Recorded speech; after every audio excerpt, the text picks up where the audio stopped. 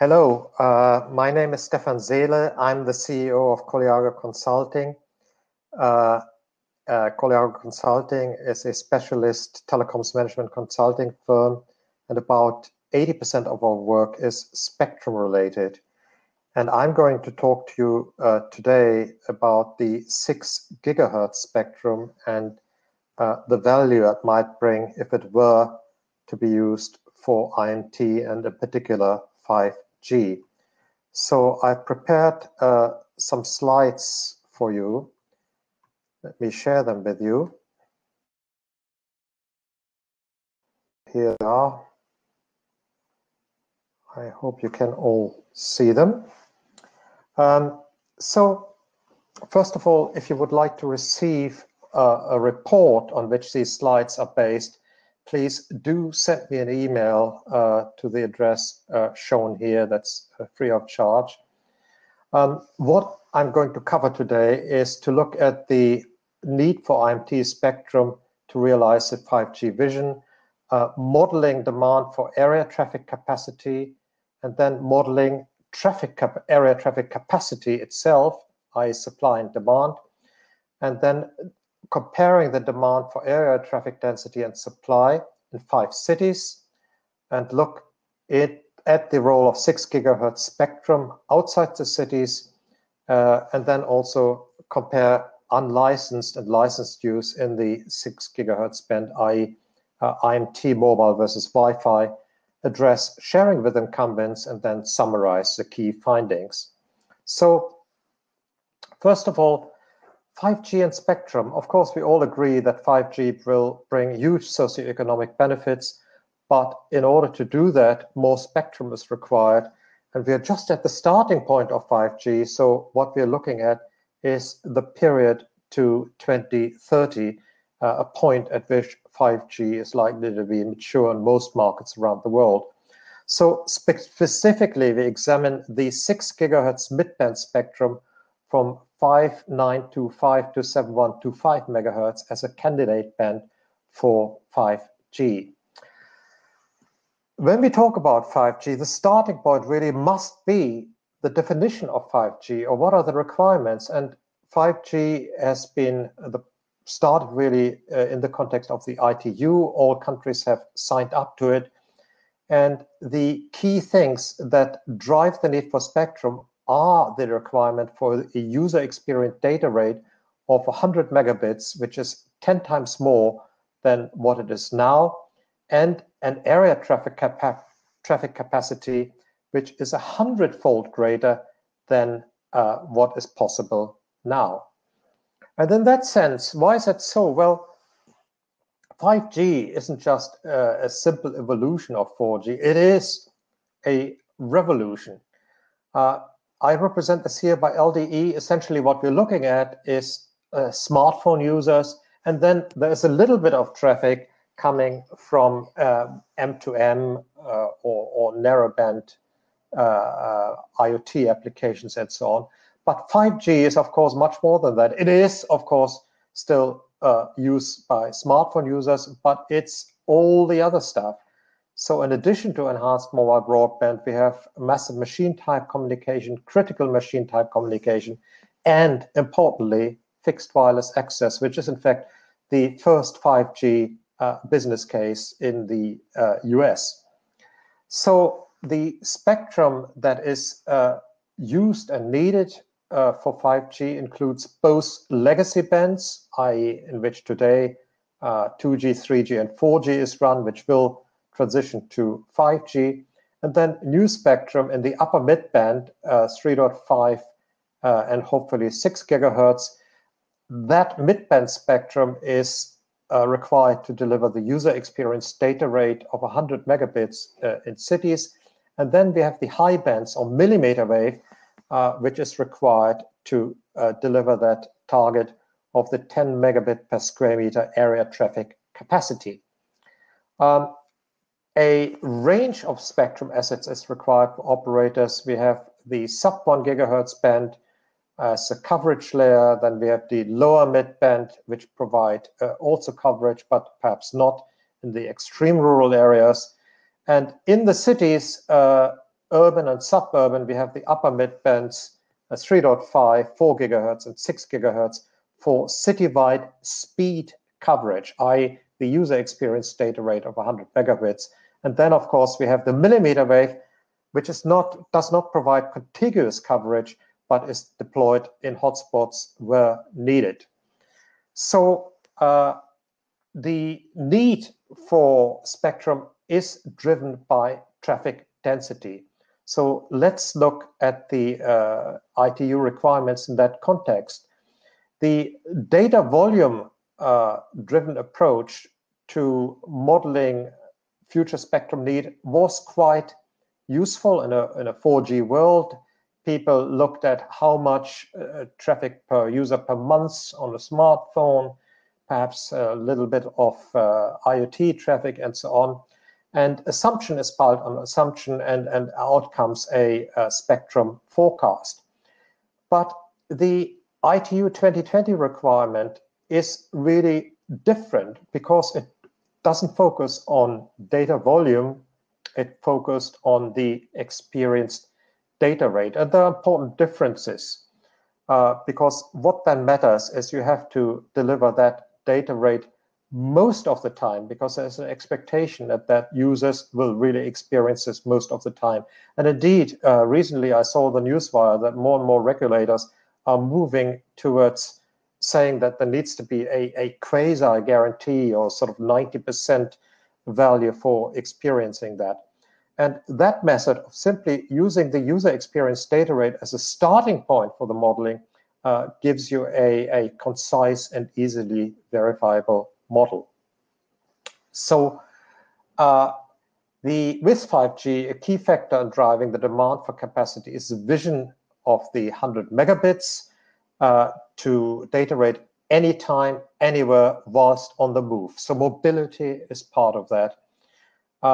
And of course, we all know that fundamentally a shared network, such as a radio network, you can never guarantee a speed, but at least the probability of experiencing that data bit would be very high.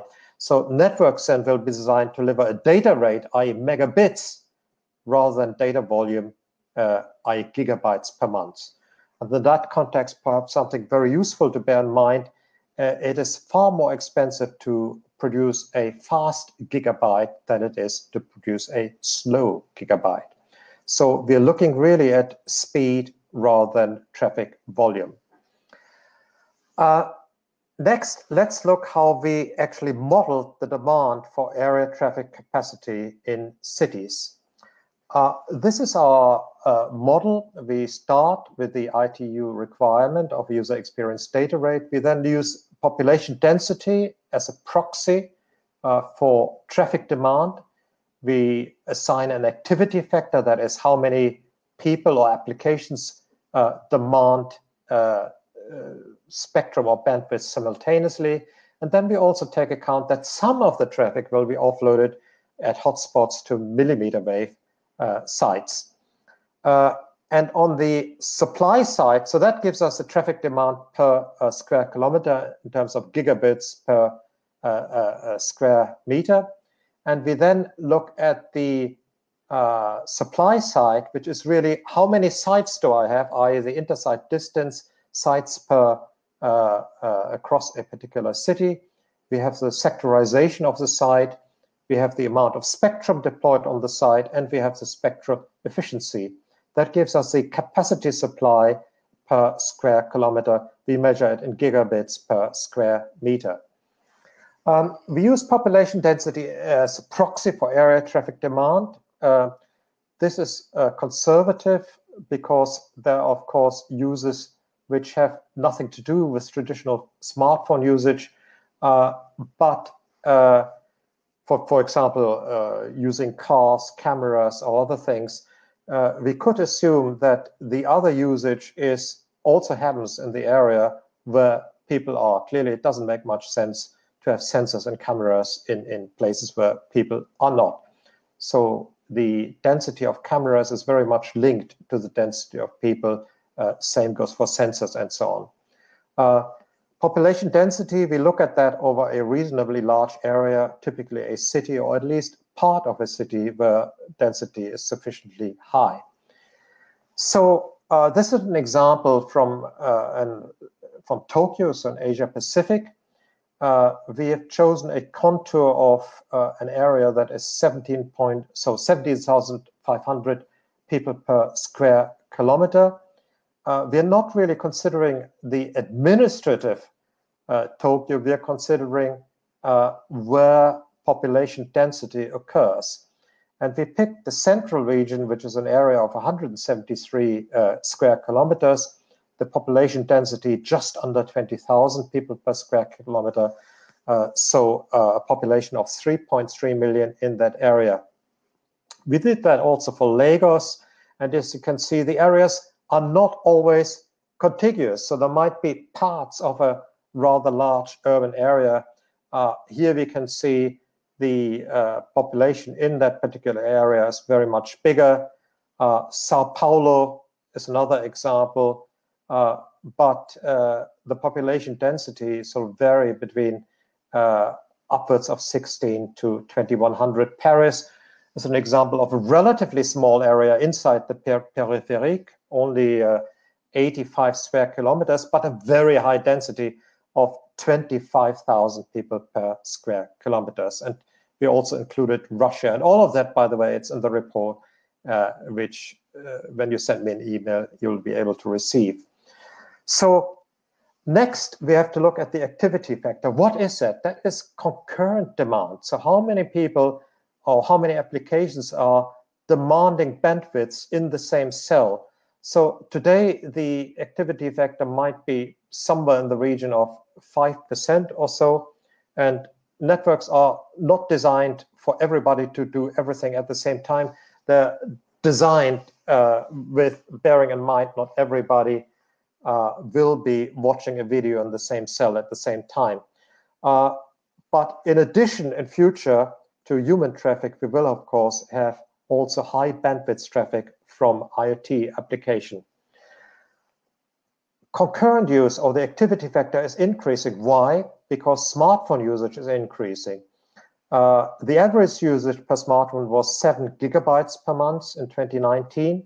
In Finland, it's already 5 times higher. And looking at 5G in Korea, it's even higher. And this is driven by the fact that most data plans for 5G are unlimited.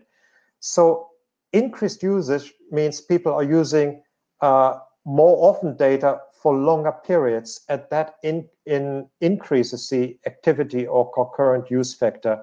And so we would expect concurrent use to be heading towards the sort of 15–20% mark or so. We then ask ourselves, okay, fine, there will be some hotspots which will carry traffic over millimeter wave sites, but however, these hotspots won't cover much of an area. Nevertheless, we have assumed that 20% of the traffic will be offloaded to millimeter wave. The rest needs to be carried by the remaining spectrum, and mostly the upper and lower mid-band spectrum. So let's look at the other side, which is we now looked at demand. So let's look at capacity.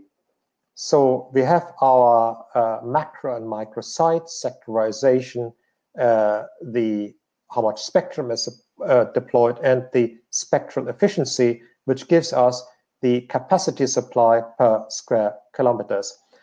And here are assumptions for the various bands and the average intersite distance. Now, that might vary a little bit from city to city, but these are typical value aligned with the real world. So, for example, we have assumed 3 sectors for macro sites, but only 1 sector for small cells. And you can see here the downlink spectral efficiency varies. We have, of course, we're looking forward to when all of this is 5G and massive MIMO will be deployed if possible. And so that increases the spectral efficiency. We have typically 190 megahertz available in low bands, 460 in the lower mid bands, and depending on the country, 200 to 800 megahertz in 3.5, 4.5, and now, and this brings me to the real topic, 6 gigahertz, we run various scenarios, whether there is any available at all, only 700 megahertz or 1.2 gigahertz. So those are the various scenarios. So we then compared demand for area traffic density and supply of area traffic capacity in those 5 cities, which I flicked through earlier. So to illustrate the output, we did that in Lagos, Moscow, Paris, Sao Paulo, and Tokyo. And as I said, we look to the 2030 timeframe. You might say that's a long time, but after all, when we're looking at all of this in the context over the spectrum, should have an IMT identification. So the next WRC is in 23. Then if that is all agreed, then the licensing process has to start and it has to be deployed. So I think 2013 is 2030 is a sort of appropriate time frame to look at this. And this is really the thing in spectrum management. You have to look ahead a long way, and 10 years is probably an appropriate time frame to see whether the capacity supply can actually put in place to meet the traffic demand per square kilometer. So these are just a summary of the population density in the cities. You can look at this in a little bit more detail later when you look at the slides.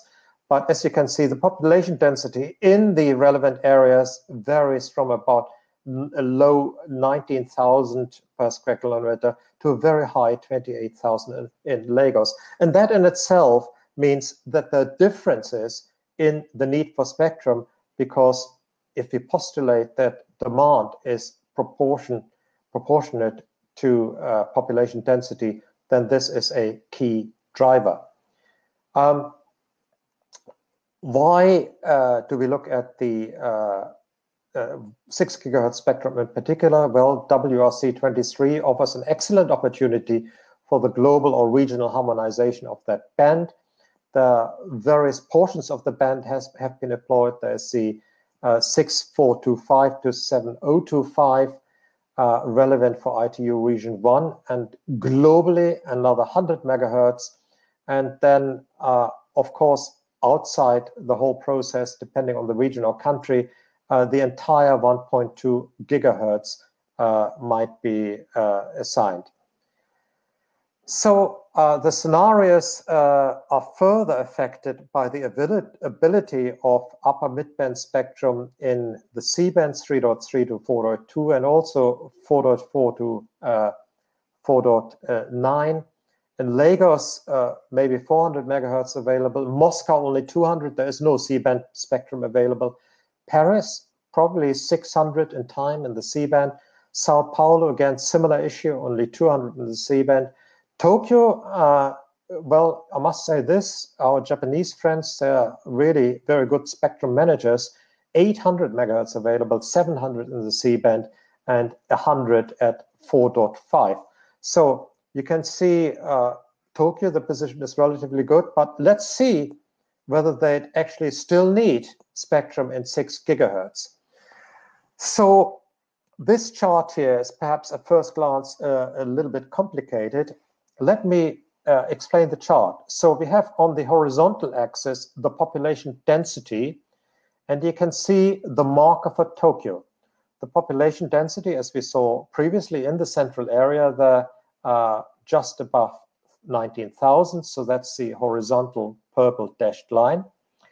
And then on the vertical axis or the y-axis, we have the capacity and traffic in terms of gigabits per square kilometer. And the horizontal dashed lines, those are the capacity line depending on the scenario. So the lowest line, the lowest black dashed line, is where we have no 6 gigahertz spectrum. The next one is where we have got that 700 megahertz, which is the 600 plus 100 globally.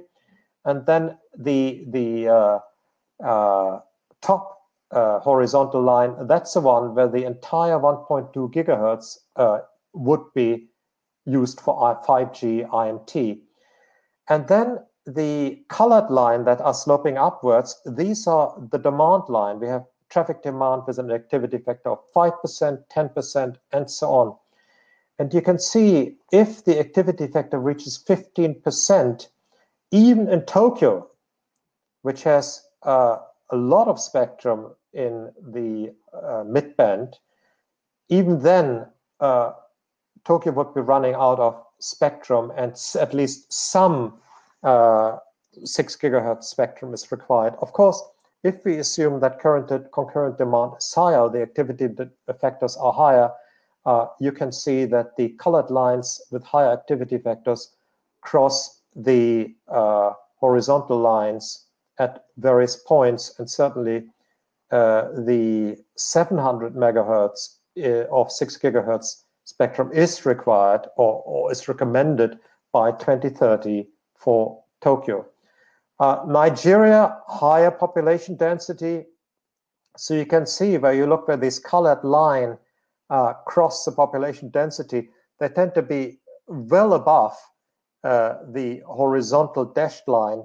And only if you assume an activity factor of 5%, you don't need any 6 gigahertz spectrum in Lagos. But if you think about it, especially in places like Lagos, where you haven't got such a good fixed network infrastructure, more work will have to be done by the mobile networks, and so activity factors will be higher. And I would have thought that Nigeria would be best off by joining or assigning the entire 1.2 gigahertz to mobile as licensed for mobile spectrum. And here the other country or cities, we can't look at them all in detail, but again, you can download the presentation and it's all there. Now, we talked about the role of 6 gigahertz inside the cities, and as you saw, it is required to deliver the 5G vision of 100 megabits anytime, anywhere. Outside the cities, the role of 6 gigahertz spectrum is really to provide 5G fixed wireless access. As a result of the performance improvement of LTE-A and now 5G, fixed wireless access is experiencing rapid growth worldwide. We have already lots of operators, and now there are even lots of people who operate 5G FWA in quite a few countries. So 38 operators sell 5G-based FWA already, and this is only within a few months after 5G becoming a commercial reality. And when you look at the growth of broadband subscribers by technology in 2019, these statistics from Point Topic, you can see that FWA or wireless is really the fastest growing technology, and rightly so, because it's the cheapest way of bringing broadband to people and businesses. So with 5G FWA, fixed wireless growth is likely to accelerate further to become the dominant form of fixed broadband connectivity in developing countries. This is because simply developing countries in particular, they haven't got the fixed broadband infrastructure you find in developed countries. So if you think about it, only a small percentage are connected by broadband with all the coupled networks and very few with fibers. So it absolutely makes sense to use FWA to bring the bandwidth to homes and businesses. Again, because it's much cheaper, and with 5G, the technical capabilities have improved enormously and more spectrum can be made available. So some countries such as South Korea and UAE and so on, they have near universal fiber access, but in many developed countries, there's still lack of rural broadband connectivity. So therefore, even in developed countries, using FWA to bridge the urban-rural divide is important. And of course, without a doubt, in developing countries, it is absolutely major. And this is also borne out by some forecasts from Ericsson in that contrast. So what we are seeing is in developed market, we're really seeing the end of copper. copper, especially where the distance to exchanges are high, is no good to provide high bandwidths to premises. And building fiber to rural premises is simply takes too much time and it's too expensive. So in developed markets, policymakers will not be able to reach their rural connectivity goals without FWA. Rural fiber, where you put it, requires subsidy, but 5G FWA in rural areas is in the order of 50 to 80% lower in cost compared to fiber. So therefore, it is an important message to policymakers in developed markets that they could save a shed load of money on subsidies if they assign the 6 gigahertz spectrum for IMT, and it can then be deployed by the mobile operators to provide FWA. We modeled that, so we looked at the required data rate for per FWA connection, again, the concurrent use, which would be higher for FWA, and the supported number for cell towers. Why is that? Because the FWA business case is highly dependent on the number of connections that can be supported per cell tower. The more spectrum you can deploy on a cell tower, the better the business case becomes. And that is driving the commercial viability of FWA in rural. And so the more spectrum you have, the lower the need for subsidies, or you can avoid subsidies altogether. So the number of premises supported by FWA site depend on the amount of spectrum per site. And you can see here, if I only have the 600 megahertz of 3.5 or 4.5 spectrum, I can support 220 homes or premises at 100 megabits.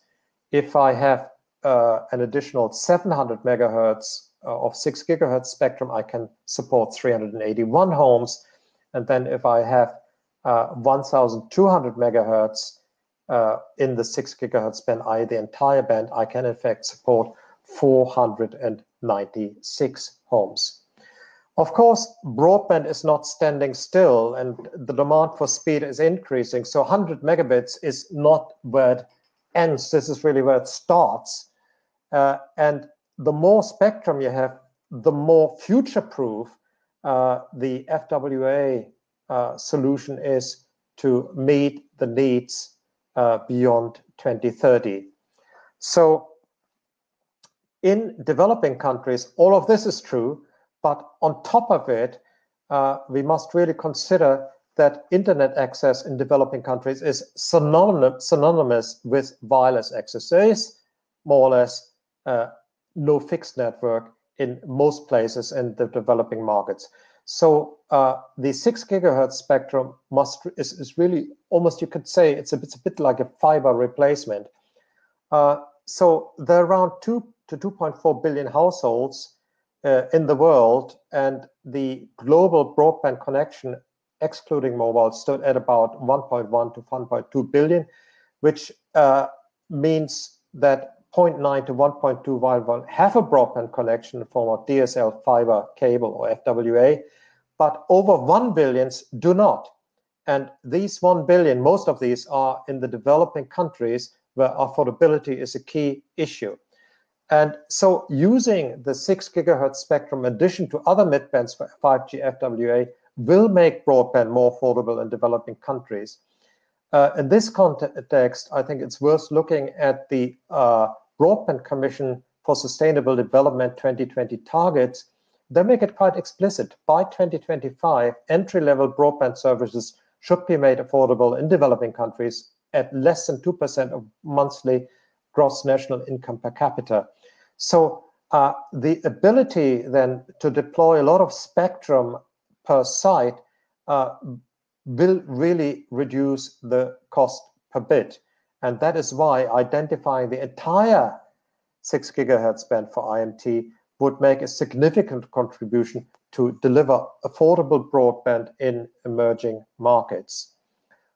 Just a quick word on the use of Wi-Fi versus mobile in the 6 gigahertz band. Because, as you know, in the US, the entire band has been given to unlicensed use, which makes sense because the US has a very, very developed fiber network, and so the use of Wi-Fi is great. And of course, Wi-Fi is a great technology. It is an important connectivity tool, but Wi-Fi only provides the last hop between devices and the broadband access network. So as we noted, in developing countries, you haven't got the broadband access network to begin with, the fiber. So the usefulness of Wi-Fi is not really there. So in other words, assigning the entire 6 gigahertz band for unlicensed, i.e. Wi-Fi use, is a sort of rituals thing, but it doesn't really help to solve the connectivity problem in emerging markets, because there you really have to focus on bringing broadband to people, and the 6 gigahertz spectrum should be used to overcome the connectivity bottleneck, i.e. have an IMT identification. So the other point when we look at Wi-Fi use versus 5G, the thing is, this is data from OpenSignal, and they spoke earlier in this conference, is where 5G has been launched, we are now seeing that actually in most cases, 5G is faster than Wi-Fi. So why bother with Wi-Fi when 5G delivers all you need, particularly is, as I mentioned earlier, since most 5G packages are unlimited. So why go via a sort of secondary access network called Wi-Fi? Of course, people always say that, well, you know, what about Wi-Fi offload? But Wi-Fi offloading is declining. Wi-Fi offload is when people are at home, then they tend to use Wi-Fi rather than the mobile network. Of course, they do that because Wi-Fi tends to be free, it's there. And after all, 5G isn't there in most cases, so it makes absolute sense to do that. But in fact, Wi-Fi onload is growing. The fastest growth is Wi-Fi onload. We are seeing a surge in the sale of routers, where people put one of these routers or pucks in their home and distribute the Wi-Fi signal around their home. But the connection to the network is in fact over 4G or 5G.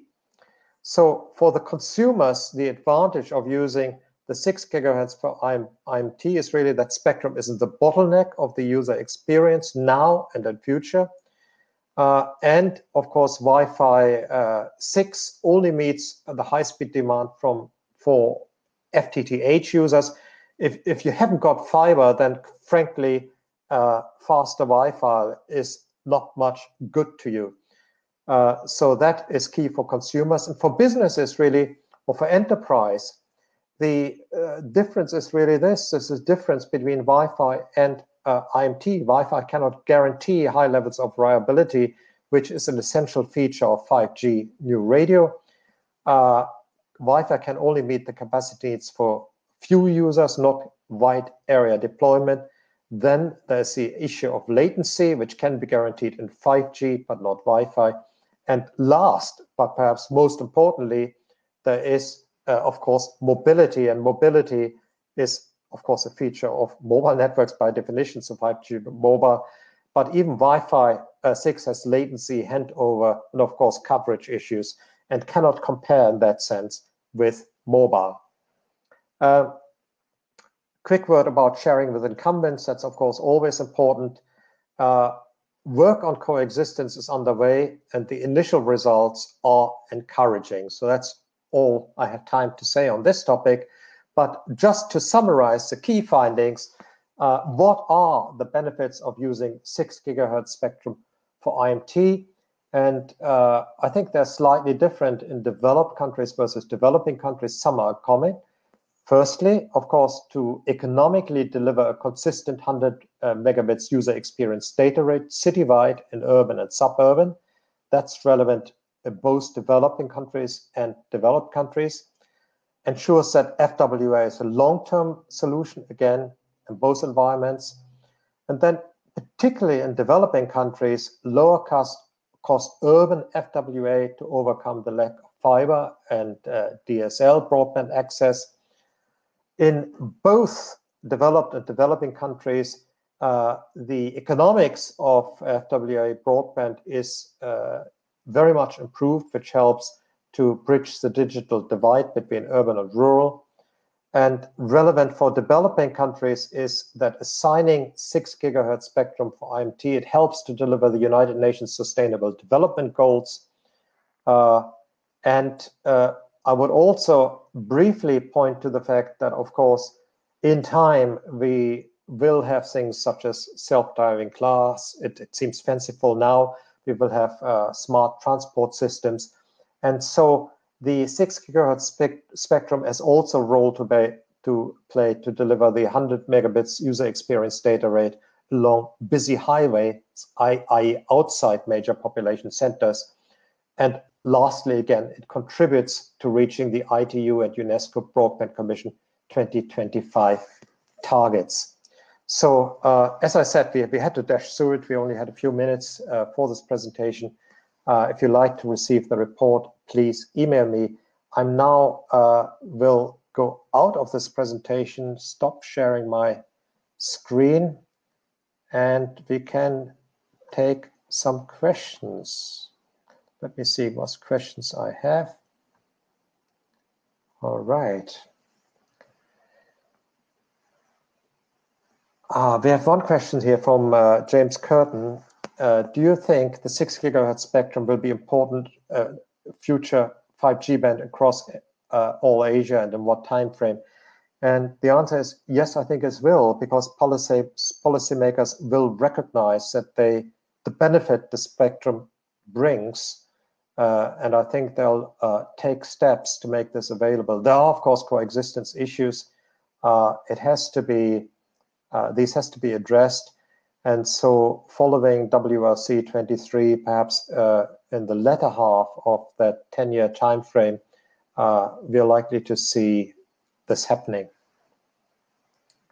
Are there any other questions?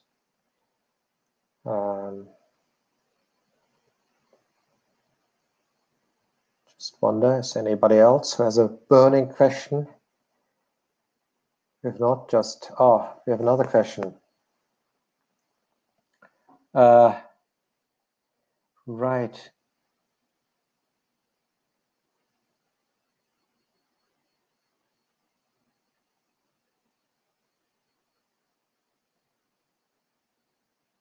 Well, okay. Here's the issue that is being asked here by Danny Setiawan from Indonesia. Hello, Danny. Well, the problem really, it's what I outlined. If you assign the spectrum for Wi-Fi, then if it's unlicensed and people deploy low power devices in their homes and businesses, and the spectrum is not available to overcome the access bottlenecks. So in other words, people first have to get fiber to their premises, and then they have to put up these Wi-Fi 6 routers.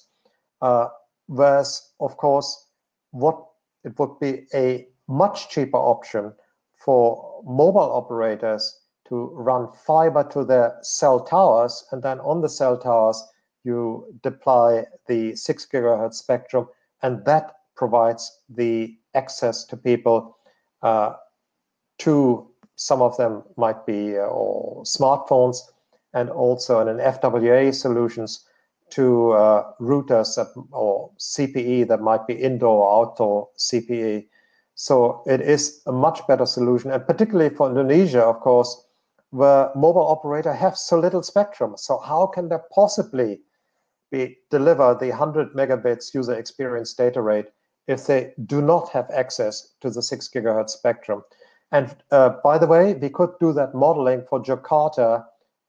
Please contact me, and we can do that demand modeling for Jakarta, like the examples you have seen for Tokyo, Lagos, and Sao Paulo. Any other questions? Maybe James, you picked up another question?